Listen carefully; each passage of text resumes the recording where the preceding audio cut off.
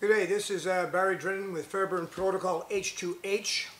In an earlier video, I demonstrated the Fairbairn Paper Knife. I did a variance on it. What I used was a Timmy's cup, that's a coffee cup from a local Canadian coffee shop chain. You could have used a McDonald's cup, coffee cup. I used a medium size.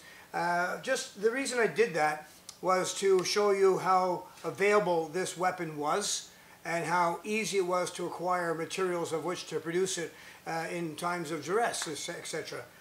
You could, of course, now understand that back in the day, there weren't Timmy's and there weren't McDonald's back in the Fairbairn years, but there was paper, and so what they did was they made it with standard paper.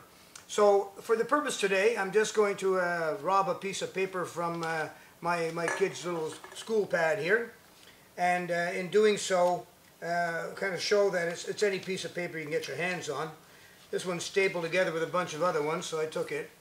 So now the way the original one was created was you fold it into three pieces like this, and then you fold it down the center. Down the center meaning in this fashion.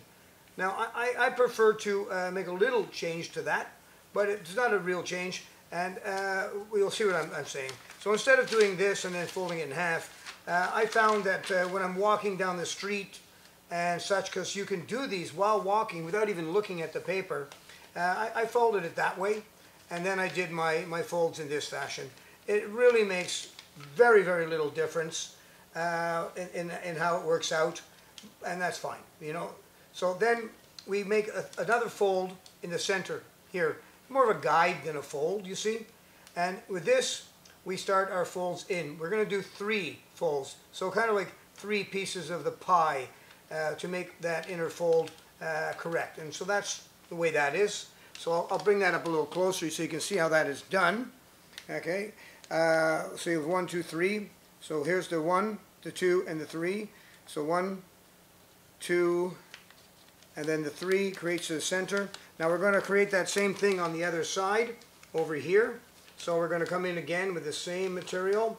So we're going to come in with 1. Now we want to keep a little bit of gap here, so to speak, because we don't want it to fold over the other one. So we take care to watch for that. Again, it's really a no-brainer doing this. It's not hard to do it at all. When I go to fold it over into the final fold, okay, what I do at this point is I want to bring it in like this with my thumbnail in center. So again, I don't want them to fold over each other because that'll weaken it. Now, the thing to understand with this here, all right, is that it's a very, very effective weapon. You can punch it through a Coke can. Very good. Now, this will change. So, you know, to be in complete honesty, this is the 4th one I did this morning. And today's a very humid day here. Now, the humidity affects the paper. And with the first 3 tries, I was not able to penetrate. Now, you see with this one here, it went straight through. Now, I went and got that from upstairs, the kids' stuff. It was just other paper hanging around. So it's just less humid today, and I had less access to humidity. But that's what I want to bring to your attention. I want to understand realism. I want to understand the minimum I can get out of something and trust that it's going to work.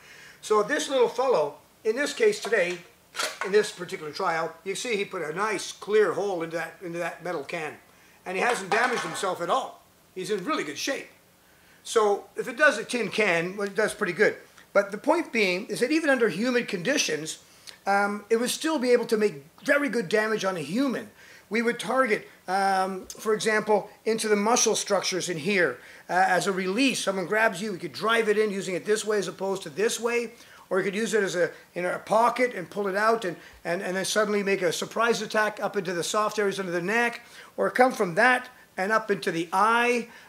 Those soft targets that we would attack with this are vulnerable with it, whether it's humid or not. They will make very good damage and very good use for startle, shock, and injury, which is wonderful for creating chaos and allowing us to get the leap on this, to leapfrog ahead and take advantage of the situation. So it's a wonderful thing. So I'll show you again the paper folds. Very super simple, and experiment with different paper. You'll find, like for example, some of the school paper you get in the school books, they're too slim. You have to use 2, and then you'll get the product. So their way, 1, 2, and 3. Okay, the way I did it, I just folded it the other way, so it really changes nothing. Like I said, the only reason I do that is not a modification. It doesn't improve anything. It doesn't detract anything. It's just easier to do when you're going blindfolded down the street and doing this while still keeping an eye on, you know, your situational awareness. So you can see the folds coming in, 2 and 3, thumbnail in between, fold it over, you know, and that's it. This is a make it. Look how clean that. Look how clean that cut is. I mean, that is a really nice cut. So look at it that way. So that, my friends, is the Fairbairn paper knife in the original form. So keep that in mind. Keep yourself aware, situation awareness. Number 1, preparedness is a gift from situation awareness, and knowledge. Now you have both. Have a great day.